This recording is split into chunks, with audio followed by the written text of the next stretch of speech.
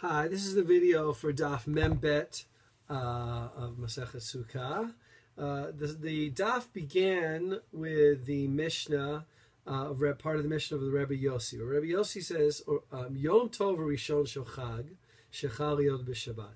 Right, the first day of Sukkot that falls on Shabbat, V'shachach v'hotzi et arurav l'reshut rabim, and he forgot that it's forbidden to carry on Shabbat in the Reshut Rabim, in the public domain, and he took his lulav out into the public domain. Patur mipnei shehotzio b'reshut.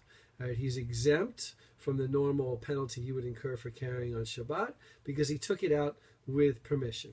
And in our Gemara, Abaye says, Lo shanu ele shelo yatzabo. That refers to only a case where he didn't yet fulfill his commandment with the lulav.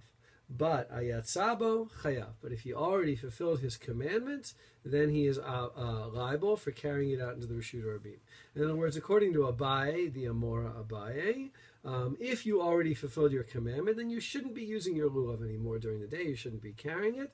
And if you take it out, then you're chayav. You're obligated for transgressing the laws of Shabbat. But if you haven't, the Mishnah only refers to a case where you haven't yet you haven't yet fulfilled your mitzvah with your lulav. Now, as Moshe Benovich points out in that Perush I spoke about last week, this is a pretty big difficulty. Rabbi's explanation is not so easy. The Mishnah says he took it out b'reshut, with permission.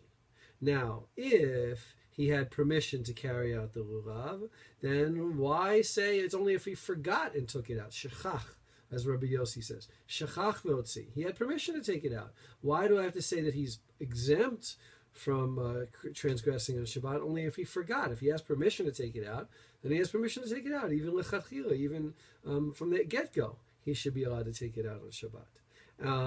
And if it wasn't permitted lechatchila ab initio to take out the lulav, then he had no permission. So how can you say yotzio b'reshut? He took it out with permission. He never had any permission. So this is a pretty big difficulty interpreting the Mishnah.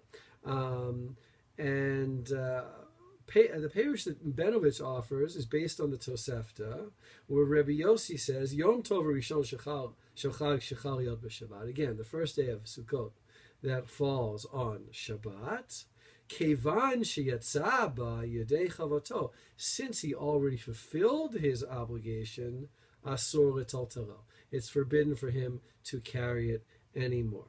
And so what he points out is that the case of he forgot and took his lulav out because to the public domain, that's only after he fulfilled his obligation. And again, what Benovich points out is the way that you fulfill your obligation on the first day is you go and you harvest it. This is the original, earlier meaning of not exactly how we fulfill it today, but the earlier meaning of the lulav is you would go and you would harvest it that day. You would bring it either to the Beit HaKnesset or to the Beit HaMikdash, to the temple. You would then fulfill your mitzvah with it, and you shouldn't then be carrying it on Shabbat in the Reshut HaRabim, into the public domain. But it's not the case where as soon as you pick it up, which is the problem in the Bavli, as soon as you pick it up, you've now fulfilled your mitzvah. You haven't really fulfilled your mitzvah until you bring it somewhere, you harvest it, cut it down, bring it somewhere, and then walk around with it. If you've already done that, and then you continue to carry it around, then you've transgressed your Shabbat by carrying it outside. But before then, originally speaking, you were allowed to carry it in the Reshut Rabim to get it from the place you harvested it to either the Beit HaMikdash or the Beit HaKnesset. Again, as I did last time, I want to emphasize, this is not exactly how we do things today. I'm talking about a reconstruction of the Mishnah, of the Tanaitic, and the early understanding of the mitzvah of the Sukkah. These things changed in the Bavli, and our ways of behaving are patterned after the later halakha that developed through the later Tanaitic period and the Amoraic period in Babylonia and in Eretz Israel.